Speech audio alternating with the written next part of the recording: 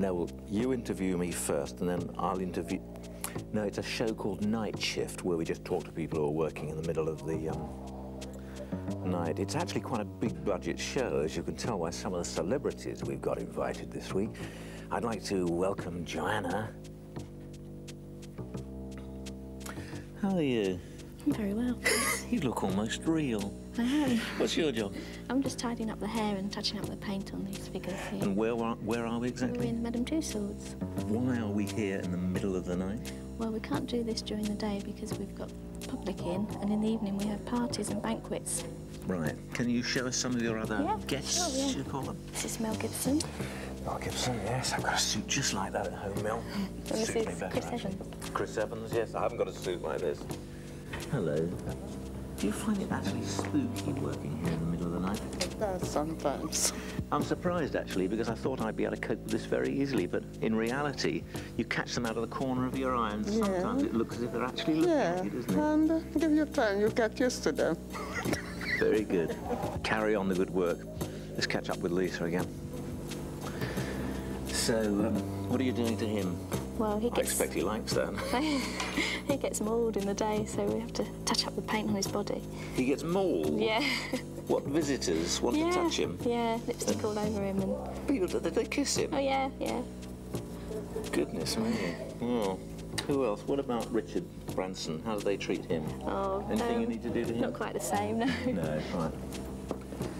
And of course, famous racing drivers. Oh, goodness grief. Oh, David Copperfield. David Copperfield, flying. Very good. Excellent. He looks really good, doesn't he? Actually, there's a television idea we've got. I think you'd like it. Perhaps you'd be interested in sponsoring it.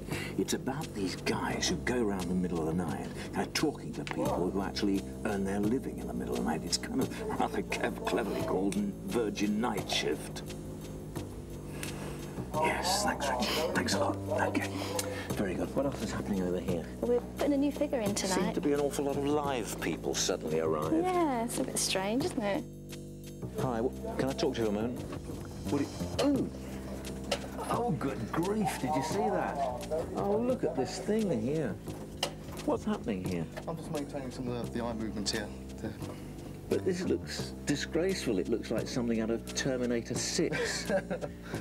So what is it exactly? How would you describe this piece of whatever it is? We call them audio animatronics. Right. They're pneumatic driven, so it's all compressed air, which is triggered by a control rack in the control room. Opens a valve, cylinder fills with air, pushes the piston, makes a movement. Simple as that. It's actually, so these little levers at the front are actually moving his lips as well as his mouth. Yeah, so the chin moves, lip movements, you've got the head turn.